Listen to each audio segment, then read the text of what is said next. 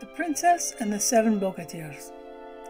This story, also known in Russia as The Tale of the Dead Princess, was popularized by Alexander Pushkin in a narrative that closely parallels the story of Snow White and the Seven Dwarfs, the fairy tale's Western European analog.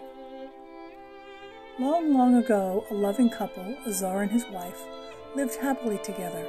One day, the Tsar informed his queen that he must visit a faraway kingdom, and that he would be gone for many, many days. She was pregnant and waited by her window for his return. She watched as the summer passed and turned into autumn, and still the Tsar did not come back. Finally, he rode into the palace on the very day she gave birth to a beautiful princess, the Tsarevna. Exhausted, the queen, with a loving smile and a deep sigh, passed away. The grieving Tsar, who so adored of his dead queen, faced a dilemma. As king, he was expected to remarry and to have a son to succeed him.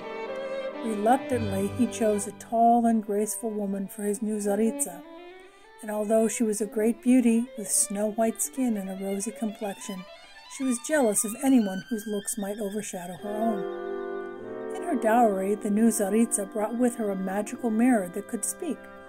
Every day she took up her mirror, looked into it, and asked, "Light of my life, mirror mine, tell me truly, am I not the loveliest woman in the kingdom?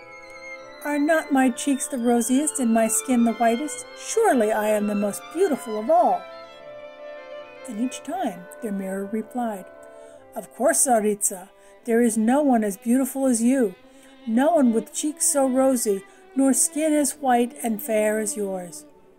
Each time the new queen laughed and danced with joy for being the fairest in all the land.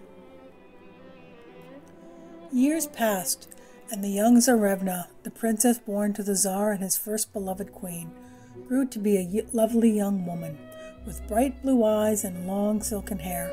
Her cheeks were rosy red and her skin the purest white.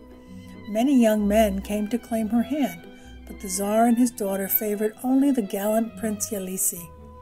On their wedding day, the Tsaritsa, whose beauty was now fading, dressed in her finest gown, and as she dressed, she took out her mirror and repeated her question. This time the mirror replied as it never had before, saying, "You are indeed beautiful, Tsaritsa. Of that there is no doubt, but there is another in the land whose beauty is greater than yours. Never has there been anyone whose eyes are brighter or bearing more regal. Hers is a beauty beyond description." The Tsaritsa went into a rage. She ordered that the Tsarevna be taken to the forest and tied to a tree so that wolves could feast upon her. But as the princess struggled to free herself, a babushka, an old grandmother, appeared, and touched by the princess's pleading and understanding the danger she was in, untied her and set her free alone in the forest.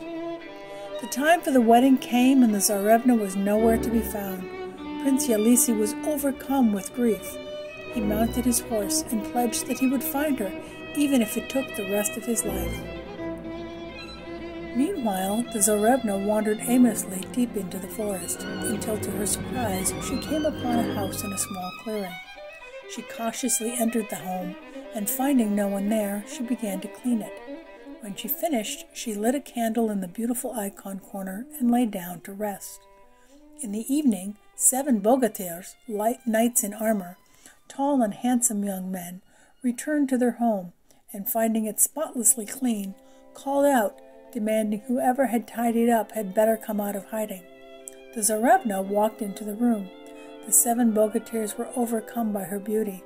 They quickly brought her food and wine, and when the princess begged them to let her sleep in their house, the Bogatyres escorted her to an upstairs bedroom to rest.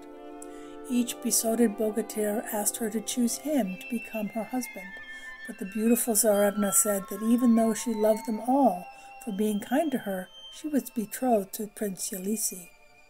Back in the palace, the evil Tsarevna, while consulting her mirror, was told that in the forest, living with 7 Bogatyres, is one far more beautiful than you.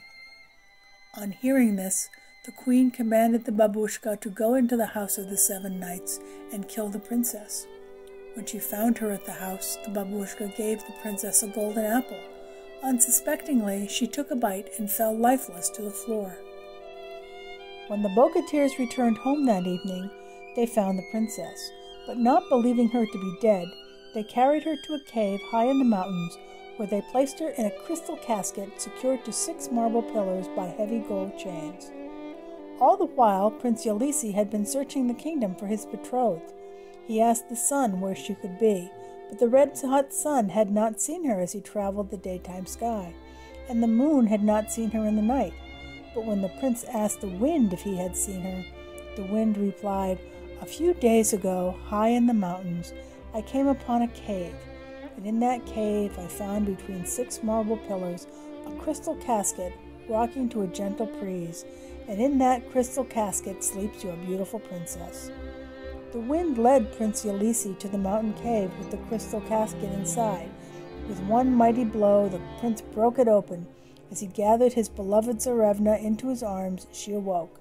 The evil queen, on learning from her magic mirror that Prince Ulysses had discovered the princess in the mountain cave, woken her from her deep sleep and rescued her, threw the magic mirror onto the floor, shattering it to pieces.